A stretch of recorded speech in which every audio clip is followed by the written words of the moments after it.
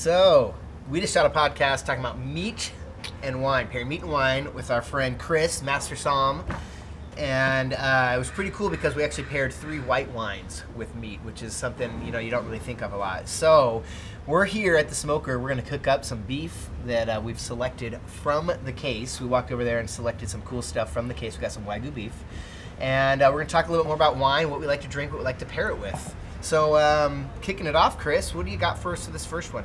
Yeah, so we have some champagne to start with, which is not something you would associate with beef, but it's made in a very rich, kind of unctuous style. So we're looking at a lot of what we call autolytic character, which is all like the brioche, toasted nut type thing, but it's actually made all from Chardonnay. Cool. But Chardonnay is a relatively neutral variety that takes well to winemaking or to show the place.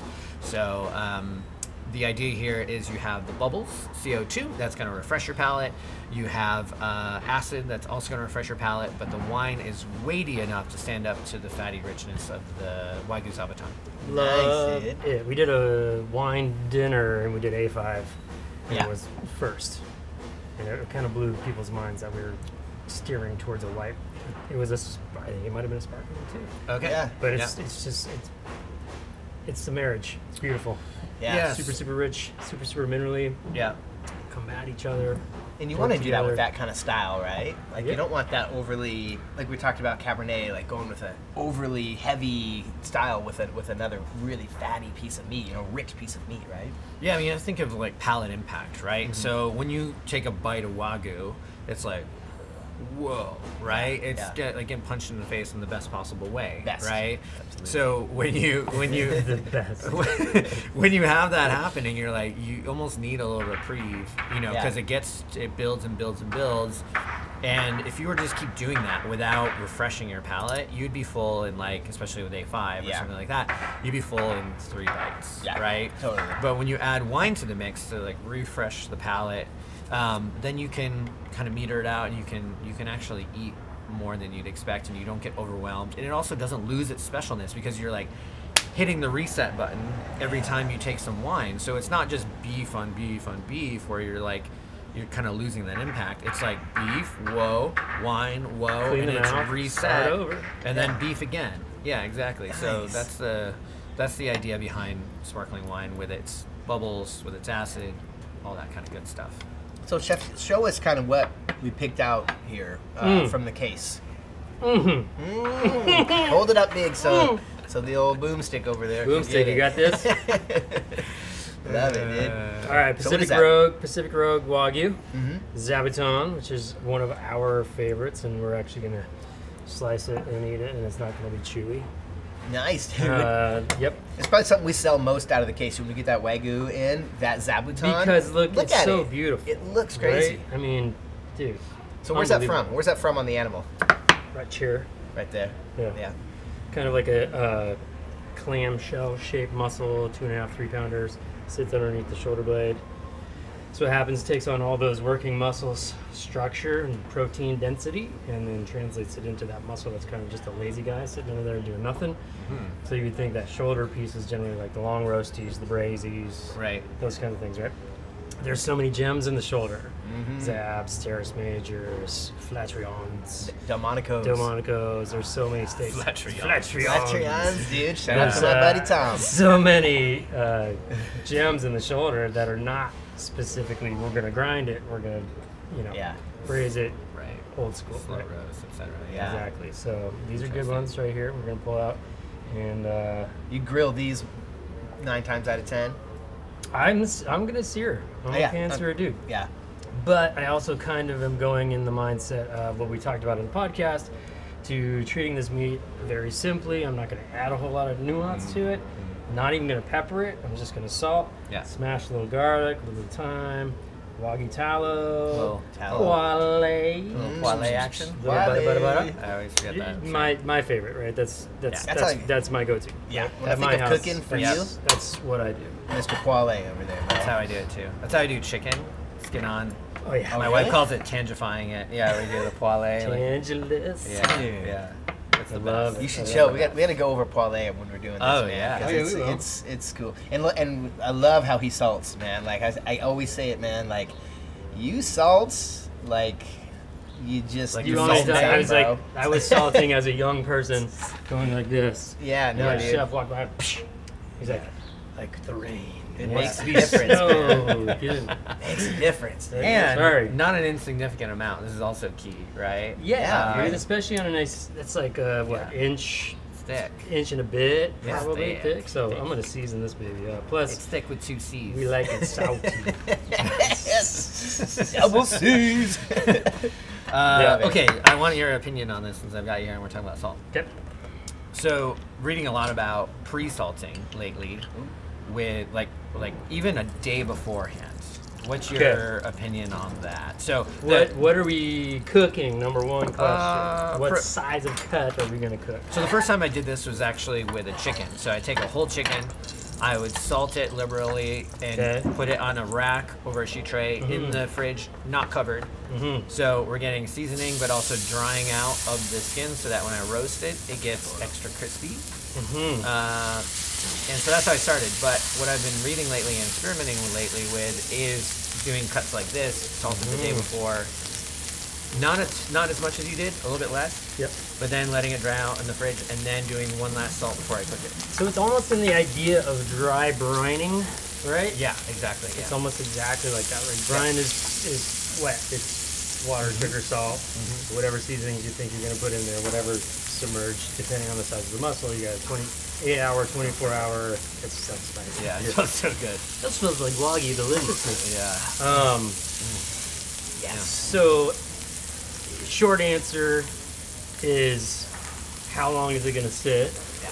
Because what you're doing is you're pulling out the moisture out of the mussel structure, right? Which is going to add to the pellicle. If you're picking up smoke, right, you're going to have that natural tackiness at the end of the day when you pull it out. And also, like a piece like this, I let it be in a little salty crust for anywhere from 8 hours to almost 24 overnight in the fridge if you want. But you have to kind of do that trial by error, right? Right. You can overdo it. You can, and then what's happening is you're partially curing that piece of meat, right? okay. So the outer portion is going to start to get a little leathery, maybe a little bit more of the chewiness versus what we're going for here is a nice solid crispy crunch, Yeah. right? So it's kind of trial by fire. Yeah. Right? And why do you press down on the meat like that? I always see you guys doing that. I don't press too hard. Okay. I'm just giving it a little warm and burn. Oh, you know, you're gonna get Little- touched a lot, maybe in the Okay. middle, you know? With Tyler there. I'm okay with that. It's all right. See? Yeah, hey, we're all See? friends. I don't know why yeah. you guys are so weird about it. You're trying to get like even contact I so it just, sears. yeah, properly? I'm just Okay. looking for that rad, crusty first sear, right? Wow, look at that. Yeah, I got that's amazing. I gotta take photos of this. Okay, a lot of that has to do with the amount of Wagyu fat that I just put in there. Yeah. Beef tallow. You give it that initial crispy, crunchy sear. Not necessarily pan frying. Where pan frying would be like, a quarter to halfway up on the piece of meat. But I do generally get a little bit liberal with my initial fat in the pan, especially if we're using Wagyu tallow. We're using butter. It's just you have that separation. There's a bunch of protein structures that start to stick to the pan. Yeah. Where this is just pure, luscious liquid gold. Yeah. Right. Also, as this beef cooks, being that it's Wagyu, it's also going to start to release its own fatty juices coming out. Right? Yes. So we're going to turn this down to low. Slow and low this baby. So get that initial sear, Yeah. flip, Look and at then that. slow and low. Look at that. Dude, that's a nice crust, man. Crusty, crunchy. Dude. It's in my notes. I looked it up last night how to do it on the YouTube. Yeah. No. You chat GPT it. Yeah. So Tyler, if this wasn't such a thick cut, would you Yeah. want to do the slow and low, or do you want to do more hot and fast? Hot pass. Yeah. Right. So you got your skirt, you got your flank, you got your Yeah. jab, culotte, New York, ribeye. You kind of like as that goes. That also, as that goes, you would not heavily salt your skirt steak overnight, but you could salt it for a couple hours. Yeah. Okay. Yeah. Or put it different, whatever region of the world we're cooking that day. If it's Latin influenced or Asian, whatever. Right. So you add those spices as you go. I like that you're using My tweez. The big tweez. My gastro tongs. Yeah, man. I busted it out for Tan. Yeah, dude. He's like, drinking wine. Oh shit, Tansy's coming. I gotta look correct. Yeah. I love tweezer food. Tweez I in love it. Man, this would go really good. This would go really well, huh? Yeah. This and what about the second wine that you Yeah, the for us, Tendonia. yeah. Okay, so yeah, second wine we've got is from Rioja. It's white Rioja, which is kind of unusual. It's not the bulk of what's made there. It's normally red wines made from Tempranillo. This is made from Viura, but made in a similar kind of oxidative way, meaning long time in barrel, and gets all these really rich, nutty, savory, chicken skinny type things going on. And the weight of this wine, due to the aging process, really is what is going to make it stand up to this. Kind of like what we talked about with the autolysis in the last wine, Yeah. but even more oxidative character, but with plenty of acid to cut through the fat. So, I think today that was my favorite. wine of lino? It was my favorite thing that you said that stuck Really? in my brain of the fatty, schmaltzy, chicken fatty Oh, Yeah, okay. it is. of this. Both of them actually kind of yeah. pops out a little bit in the. I mean, everybody's nose is different, right? Every Yeah. palate is different. You pick up on so many different things. I think that's one of the most fun things about tasting wines in a group, 2, 3, 4 to 10 people, and being like, "What do you taste? What do you taste?" And like maybe getting down your thoughts before you go over what you taste, because like what you said, it's those little things you say like, "Oh, now it's stuck in there." Yeah. Yeah. This smells so unique. You know, like not like the other, the Are other you ready for my white favorite wine. sound? Oh, sorry. Hey. Hey, what's that? Get it. It's okay. That's okay. See, okay, so just that very light thyme, very light garlic approach to not bend what we're doing with the wine, right?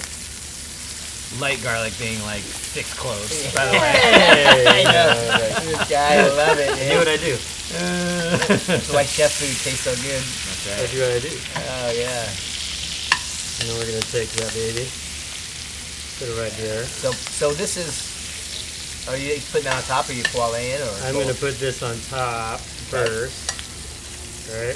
And why are you doing that? Why are you putting the garlic on And top? then I'm gonna baste Baste over the garlic? the hot brownie bubbly butter to where all the essential oils Uh-huh. are just brushing the meat, Bro. I feel like Chef Ramsay would be so proud of you right now, we're dude. painting the meat with just a little Painting touch of the meat. flavor. Okay. And how are we gonna eat our zabs today? I'm down with rare to whatever, man. How do you guys like it? How do you Whatever. think it would pair with Dealer's choice. the wine? Dealer's choice. I mean, for me, fattier cuts, I kind of like them medium rare, Rare. Especially even a Wagyu, little right? plus, because Yep. you want that fat actually like Melty in your mouth. melty in your mouth, not like Chewing on flowy. cold fat. Yeah, exactly. You know, What's yeah. the boomstick like? Medium? Let's go. Let's go. Me- Let's go, I like let's it. go 130. Let's go 130. Okay. So you gotta account for Chef Carey now. What's that? Chef Carey. Oh yeah. Chef Carey over. Carry over. 130. I was like, what the fuck are you talking about? Yeah, man. They must teach that at the CIA. They See, do, I only yeah, went to they the Cordon Bleu. I didn't. Oh, I didn't make it to. Did you go High to Park. Cordon Bleu? I was actually. I say Cordon Bleu, but it was actually before Cordon Bleu purchased Western Culinary Institute in Portland. But Okay. it was like okay. towards the tail end of my tenure there. So, okay. Cordon Bleu. Nice, dude. Right. Oh baby. This. Oh. Okay, so I'm gonna brush this guy off because the way that I like to watch my steaks, because I start to see all these translucent juices come to the top of the meat, right? There it is. That's it. That It's is getting gonna there. And you're doing That the, is little, gonna be the testing. Too. I know, I So, was- For me, I'm Okay. not really doing the test as much, Yeah? especially on a Zab because it has that muscle structure to where it tightens up a little bit. okay. So it can be a little bit deceiving as far I as like see. this. You know that test? Yeah. Yeah. Right, I don't know. the I don't know palm, right? what's what, but When you squeeze it, that's like well well. done. And then So- this is. The fat of your thumb here, not fat, but the muscly part of your thumb, that's like rare. And Yep. then the middle of your palm would be well. And then a gradient between that. So that's kind of like a good little cheat code if you're unsure. Because you can't see, right? Yeah. So you can do it that way. You could use like very early 2000s the cake tester. Okay. Oh yeah, with the do you have one? No. Oh, wow. Right, you need a little cake tester. You poke it in. You either put it on your wrist, your palm of your hand, or back in the day it was at the bottom of the lip. Yeah, the cool kids at the bottom. So, of the lip. I mean, let's see. If I had my poker out here, what you would do is you'd stab right into the middle of the meat with this teeny little needle, as it is, and pull it out, and then just tap it on your lip. So that's the most sensitive, tender piece, right, on your lip. So, what are you looking for? You're looking for temperature, which is like, if you think about your lip being 98 whatever degrees or whatever, if it's burns the shit, you fucking totally overcooked it. You're done. You smoked it. If and it's cold, not in a good way. It's a huge old school like Côte de Boeuf, right? Those big whole roasty ribeyes that you get in the fancy French. It's like an restaurants. analog thermometer, basically. Yeah. It adds a little mystique and skill and whatnot. Okay, so we're gonna pull these Nothing out. wrong with just temping. I just use the thermometer. Totally. Yeah. Just use the thermometer. That's cool. There's nothing wrong with any of that stuff. Everybody's like in the kitchen, your studiousness comes out as long as you've been cooking, right? Nobody uses if you're the man on the meat station, you just know it, right? You see it, you know what's going on, the characteristics. Telepathic. You just see through it. Understand. Right? You've done it so many times. No. Where the newbies are coming in with their, put it up here, put it down here, put it over here, put it over there. You just know. You're like, boom, boom, boom. Good, medium, bam, resting. Yeah, that's Hit crazy. it in the salad, slice it. And when you hit that groove, when you get that skill set and you hit that groove, and you've got a whole grill. It's like this size of this table, and you're just like boom, boom, boom, boom. Yeah, finishing on the salamander blood. That's resting crazy. Here. It's such a cool feeling. It's like it's like the DJ. It is. Meats, bro. Like you're just moving all the hot spots and. But I think a lot of people don't know that, right? Like when you go to a nice steakhouse, they're probably cooking your meat. They probably have they pre-cooked it a little bit or what? So they'll cook it, then they'll let it rest, and then they'll hit it on the hot salamander to reheat it, basically to get it back up to like edible temperature. Back in the day, Union. That's called sandbagging. Okay. Yeah, I was gonna say. Yeah, what's the process? Yeah. Capitol Grill did 900 covers the other day for Mother's Day. Wow. Tell me they did steaks all menu. No way. Probably not. I bet you they had mid-rares, mediums. They had to get ahead of that curve. Just get ahead? Because it's for sure. painful. Yeah. 900. That's insane. When I worked at Union, God, first moved to town, and the meat station at Union was probably one of the hardest stations I've ever worked in my life of cooking. Ethan Stahl Union? Yeah, I think at one point I counted there was like 24 proteins on my station. We're talking scallops, foie, squab, strip, grilling foie, octopus, searing. Okay. And I had this one station, and I was the only one cook that got my own tickets, so I got the dupes. And Ethan's like, all right, we're going on this, and then sandbagging. Shit, dude, I'm searing ahi tuna. We're talking like Honolulu fish, like $30 a pound. A plus ahi. You fuck that up, you're in big trouble. Yeah, you can't fuck that up. Chefy angry. so getting that, you have how many things going at one time, and then you're resting, and you got to make sure all your resting piles are all exactly how you left them. You know exactly if that was first, second, third, fourth, fifth, right? Yeah. Like when you're throwing pans in the oven, you open up like shit. Which one did I put in there first? Oh yeah. You have a system. I've seen cooks cry. Oh yeah. Dude. Go down, so overwhelming. punch the floor, cry. Because it is so stressful, and you just messed up an entire service. And it's not just your station. Yeah. No, you messed up. Especially if you're on a meat station. Yeah. Nobody's helping you. No. Yeah. You're screwed. That's like the fish station in a really fancy French restaurant. And it's hot. You are in charge of your starch, your sauce, your fish, your protein. Your sauce, all of that is you. Where meat guy, all he has to do is meats. Entremet's doing all the sets for meat guy. Yeah. Fish station, French restaurant. You are Also the dude. One of my most favorite stations I've ever worked in my life. I love sauteing. It's my favorite thing to do in a restaurant. How much butter do you go through on a fish station in a French restaurant? A lot.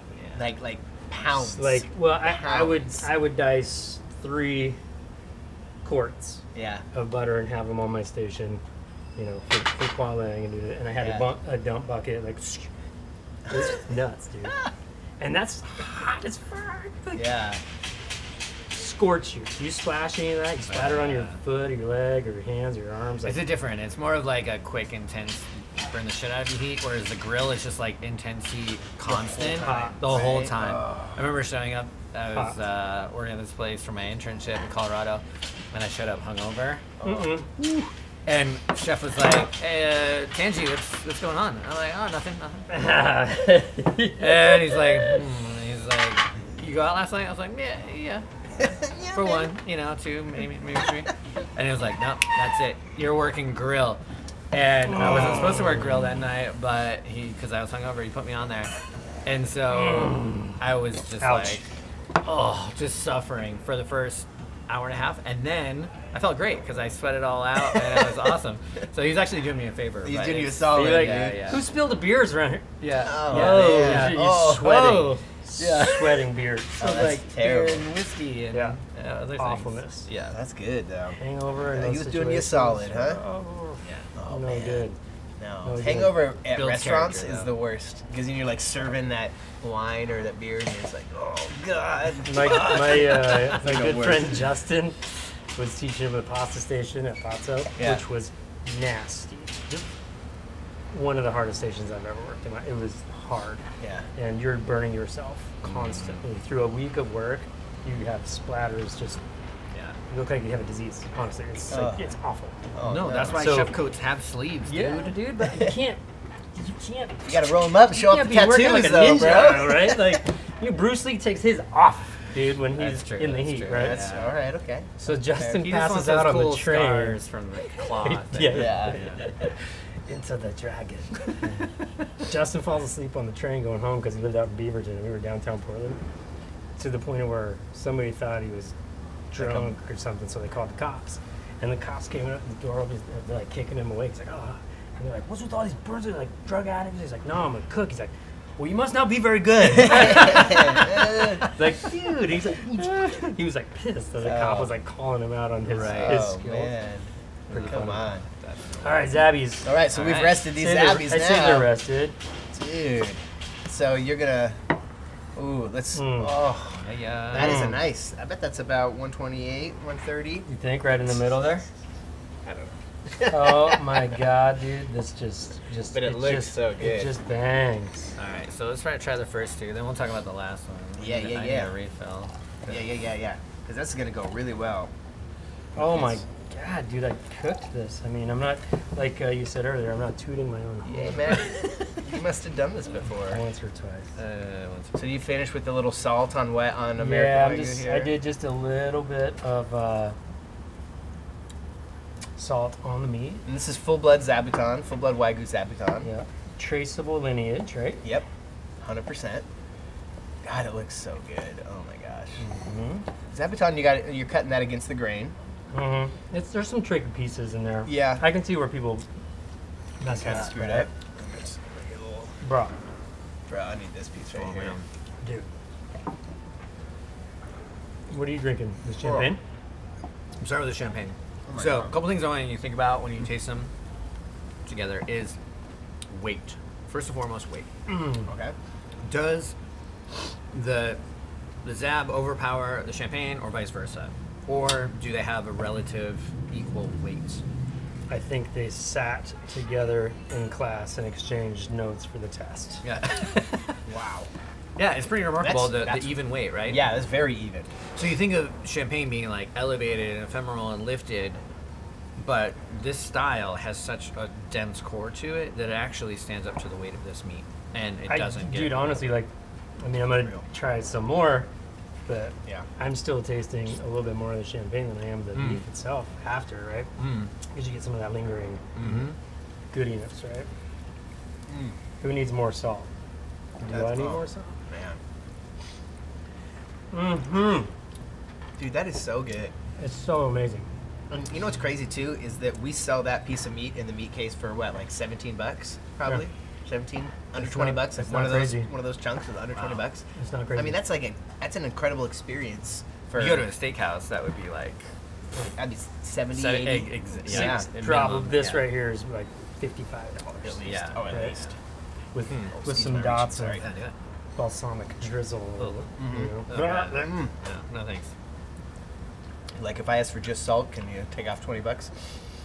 Yeah, keep your pepper, sucker. Yeah. That's crazy. That was just salt. That's no pepper. That's just salt. That's how I like to roll, dude. I really do. And it's like you said, like we're gonna taste different wines. We're gonna do different things to the meat. Mm-hmm. We're gonna choose different selections of the meat. We're gonna choose, you know, fattiness or whatever we're gonna do. We're gonna base it around the wine, right? So we're trying to balance the acidity to fattiness, or if we are going to give it that home run shot, we're gonna nail how much spice and everything else that needs to be on that steak to marry with the beautiful nuances like coming out of this guy. There's so many things going on there to where. What's cool about this is, and this is where you can really dial in those nuances, is with your additions for the Exactly. filet. So like resinous herbs like rosemary, thyme, things like that can work really well with something that is rich and savory and unctuous like this. Next one, the white Rioja. Or if you wanted something a little more delicate, say you wanted to do like maybe a little bit less oxidative style of champagne that was a little bit more lifted, you could do something like tarragon or chervil or something that's not quite as Bernays. it's something not quite as like as resinous, as powerful as thyme or rosemary or something like that. Okay. So there's ways to use the same base but dial in the nuances around it, you know. Yeah. Man, this one. Funny. Yeah, this one is like so different from, like when you say unctuous, I'm smelling. I'm like trying to figure out what those smells are, and unctuous, like you say mushrooms. It's absolutely crazy. Yeah, like roasted I'm like what am I mushrooms? smelling? Yeah. Like I didn't really get it until you said that. I love that you say unctuous because it's one of my favorite descriptors. Because to me, it's like it even gives you like when I really drink a big wine, a heavy hitter, I call it chewy. Yep. Right? Because it's almost like you're picking up so many different things like leather and toastiness and a little maybe some char in there or smoke or something like that. Like to the point where you're not just going and trying to aerate it. You're like, oh my god, like it's so luscious. Yeah. Right. And there are pieces of meat out there too. Like you like say our beef ribs, right? You ever had the beef rib on Friday night here? Yeah. Oh my god, it's dude, insane. it's just nuts. That'll take you down. It will. I would argue that because of this, the fat to protein ratio is so much greater, right? In a cut like this. I mean, you saw it raw and you're seeing it now, right? Yeah. That actually these wines are more appropriate than Cabernet would be, honestly. I think Cabernet is going to work better 1000% agree. when you have that tannin matched with a higher protein ratio in the steak. But when you have all this fat, you need something that's refreshing, right? Yeah, for sure. And so I think that these wines actually work better than Cabernet. These are so refreshing. This one is this middle one right here, dude. Wow. I love the champagne, but I think it was, so far as the winner. I'm looking forward to the next one. Yeah, I am too. What's This rad one- is that when you listen to the podcast that we just shot with Mr. Tanghe here, he talks about pairing, you know, we ask questions of pairing wines and meats and how and what and Scooby-Dooby-Doo. And the short answer was there's no rules, really. Yeah. Right? It's experimentation, and it's like, first off, start with what you like, right? If you're a ribeye dude, then fucking pan-sear a ribeye and get yourself a nice bottle of red wine or whatever you're gonna do. Totally. Start.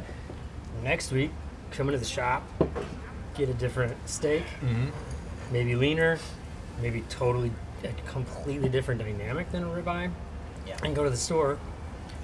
Soon to be maybe a store where in the neighborhood you could buy a nice bottle of wine and talk to a master sommelier. I'm not certain about that quite yet, but maybe down the road that might happen. And you Might could be a come thing. here, Yes. pick yourself out a nice piece of steak, and go out and be like, There you go. Tange, dude, I just got this steak. What should I drink with it? I'm like, oh, what do you like? Because that's my first question, right? I was going to bring that up when we were talking about wines. It's like, that's the first question. People come in like, I say, there's 3 questions. I say, how many people, so you get your size right, fatty or leaner, and then how are we going to cook it? Right? Are we grilling? Are we searing? Are we roasting? Are we like, right? So, I mean, those basic questions, I guess you could break those down to wine too, because you can simplify it that much, right? Like, what do you like? Region, style, anything like that. Those are pretty easy answers. 100%.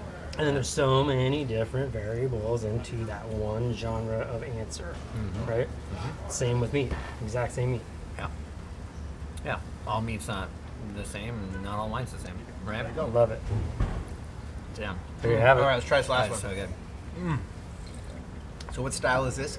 So, last wine is 2016 Marcel Dice Grasberg, which is a site right above a Grand Cru vineyard in Alsace. It's a co-fermentation of Pinot Gris, Riesling, and Gewürztraminer, grown together, fermented together, aged together. Has a little bit of residual sugar to add a little bit of mid-palate weight, but I wouldn't call this a sweet wine by any stretch. It's very subtle. I think it's good with this, especially with the crusty edges. Okay.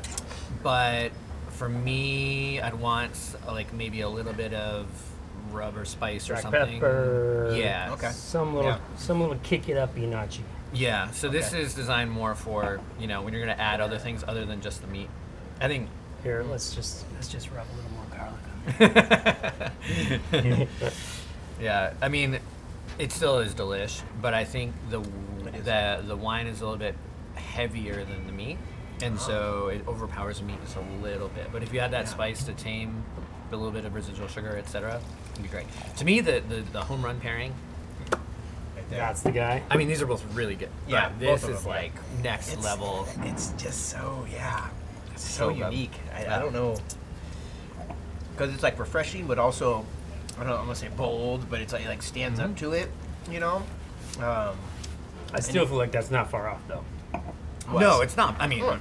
it's not. It's Right. not a struggle by any stretch. It's still like Because there's a yeah. little bit I'm not mad right less now. salinity, Yeah. saltiness to this one, where there's a little more sugar, Yeah. or that salty punch from the meat, because I'm a salter. Yeah. Yeah, the sweet Balance a little salty bit. thing works well. Yeah. So good. For sure. For sure. I think my wife would really enjoy this one. This She'd last one love here, it. right here. Yeah, I think she'd really enjoy that. It's refreshing, has a little bit of sweetness to it. She doesn't like it too dry, but man, it would just go well with her cooking too. And you could pour any of these wines for anybody, really. Unless they were like a white wine hater, right? If they were like, okay, I like white wine, right? And you sit them down with this and one of these, it'd blow their mind, because they would just be like, it'd be totally unexpected, but really work and show you that it's not just red. Red's great. Don't get me wrong. Red can really work, but oftentimes I would say that a lot of red wines overpower the steaks themselves. So you need to be really careful. Dude, I'm pumped that we had 3 white wines This today is cool. with Yeah. this luscious. Yes, please. Okay, well, looks like we calling in an expediter tonight. Yeah, no, that's cool. I mean, the purpose was to kind of show something different. Like we always say, what we do, we try to showcase the whole cow, right? Not just the tenderloins, the ribeyes, and the fillets, or sorry, the New Yorks. We try to showcase everything, all the unique cuts. And with this, it's instead of just showing the Cabernets and the Merlots that go well with red meat, like let's try something different. Let's try something a little bit unique. You can reach outside the box, and you said, try something new and experience something new, and not just go back to the same wines that you drink every single night. Yeah. I'm gonna give you some meat to take home and a different rub. Okay. I'm gonna give you the gogi Oh yeah. because I want you to maybe even pork. Maybe we'll do a pork Good pork. copa, Okay. copa steak Oh or yeah. something. God, that was With so this, man, bruh, Yeah. that would have been so good. That would have been so good. it's really good. Yeah, yeah. Yeah. And then you can take all the credit when Lauren says, "Oh, Chris, so delicious," when really you're like, "Well, Tyler." Right. That was awesome, guys. Yeah. So- man. Yeah, dude, thanks for Thank coming. you That so was much, great. man. We A really lot of fun appreciate you today. coming on, man. Like course. this is cool. This is cool. So much great information that we're gonna have to talk Expect about you to wines have maybe maybe forward. some more tattoos next time. You Yeah, come no, I on. need to work on it. Jeez, You bro, know. kick it up. I know, I'm slacking. This And- guy. huh? Dude, yeah, This he's guy got too. it. I just my one arm makes me look good when I do push-ups. You're doing one arm. You're like, one-handed, yeah, right. But one-handed Really pull-ups, works out that right? one arm. he's got a Charlie arm on the left side. Oh, dude, yeah. Charlie's rich, Charlie's man. so skinny, I man. know. I know, it's because I've never seen him eat. Like I literally, like Really? we had a meeting doesn't at drink now, Supreme, dude. Like, and we ate pizza, like when we first opened. I Yeah. think that's the only time I've literally seen him eat. Huh. It's insane, dude. I don't see him eat anything. Never. He just lives on the joy of life. He's such a that what it is? joyful character. That should be a T-shirt. Charlie living on the joy of Joy life. of life. Joy of life. And just having. You put that on his paycheck or something. Well, man, should we sign it off? Hey. Feel good. Hey, cheers, Salutes. guys. Thanks. Salutes. Thanks. Appreciate That was you. great. That was Yeah. Cheers to Charlie. Hey, shekels! Save a little piece of that for the boomstick. Oh my gosh, You'll I'm be sorry. mad. Right. Oh, yeah. There you go.